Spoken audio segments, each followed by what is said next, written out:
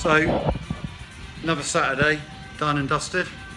So what have we done? Ceilings are now insulated, and then up there we started putting the frames in for this gap. So we're going to put some window up there.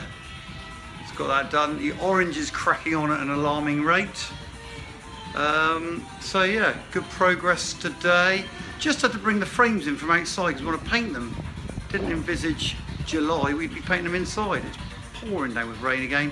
Have found a leak in the roof, so thank you, landlord. 2 little leaks in the roof that we need to deal with now.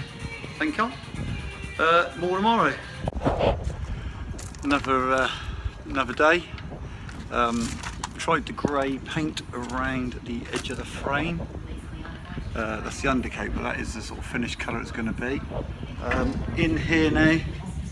So yesterday we finished what's starting to see them, but we got these windows all up now. They've all been primed. They're all in there, fixed permanently.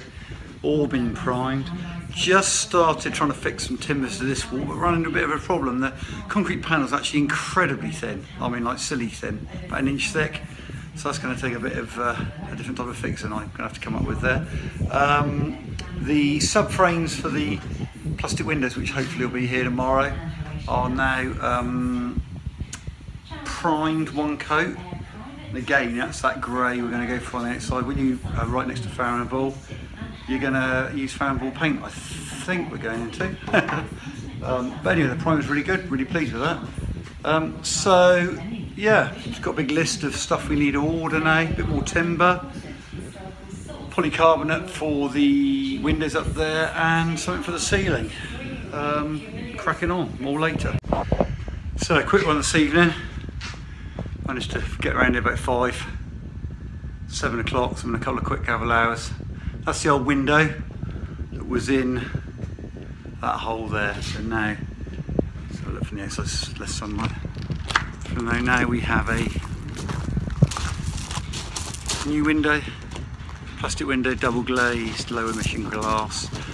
Love to have used the old ones, but they were buggered basically. They would have cost more to paint and sort out and sort the glazing out and put a new in.